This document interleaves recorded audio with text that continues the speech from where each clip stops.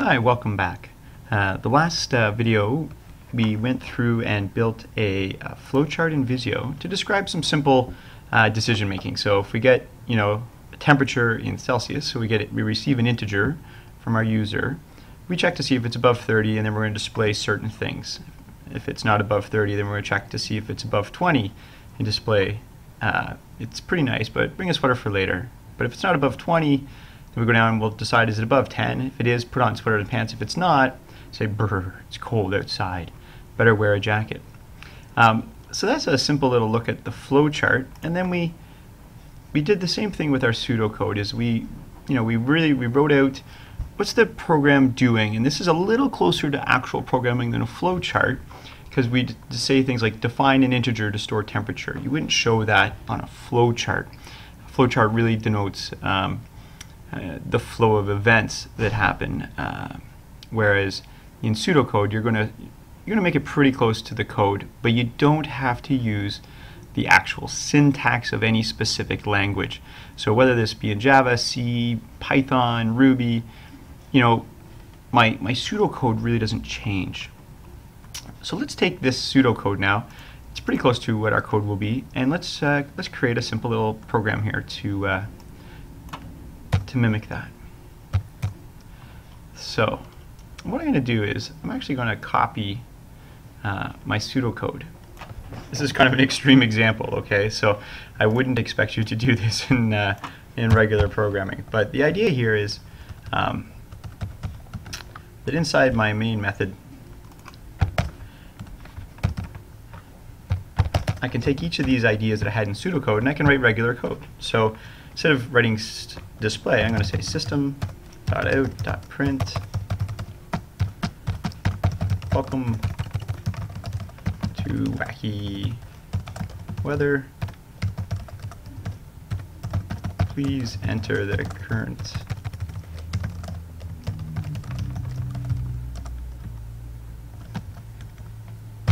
right.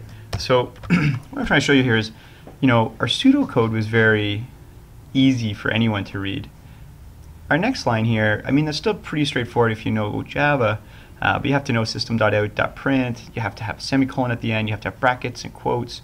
So it's just a little bit more finicky. So when you write it in pseudocode, it can never be wrong. Whereas here we can kind of get lost sometimes in the specific structure of a language. So the next thing it says to do is to define integer to store the temperature, right? So I'm just going to say int temperature.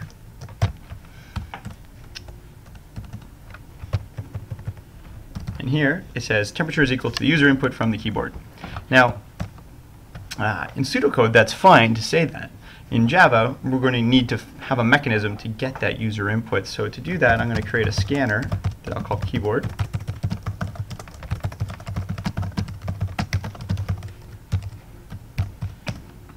Okay, and I'm just going to import my scanner. And then I'm going to say temperature is equal to keyboard dot next int. Okay.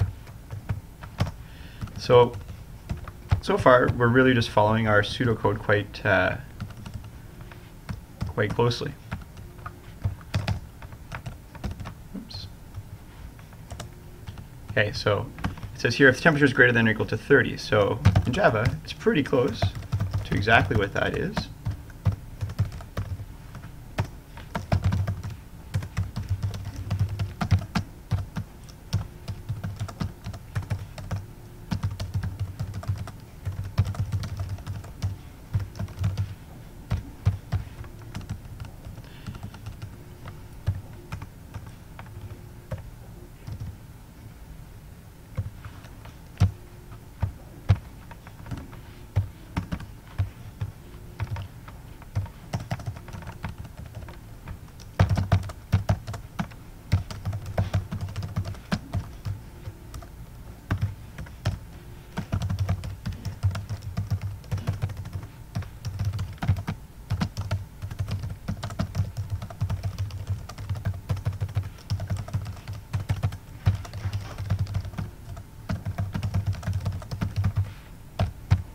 Okay, so again, instead of saying words like otherwise if temperature is greater or equal to 20, I'm putting that into a programming context, right? So the specific language here is else if, right? And I have to have brackets and I have to have system.out.print instead of display.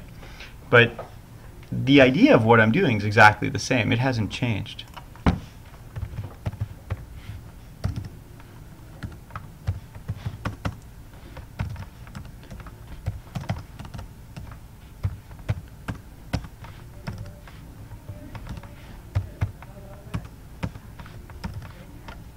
Okay, so we're going to do another check here. So else if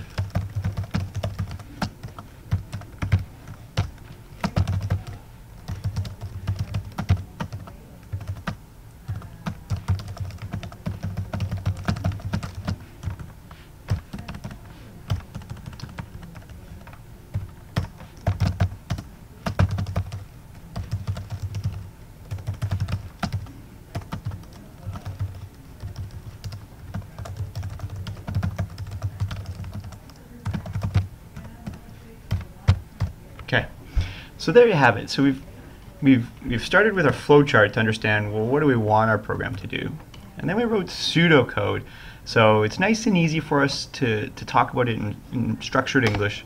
And then really what happened is here we then took that simple pseudocode and we converted it into Java, and we could convert it into Python, or we could have converted it into any other language we wanted. So let's run our program here.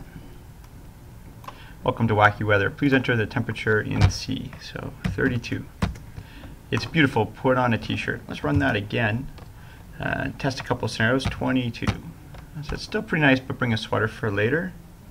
Comes if we say that it's 15.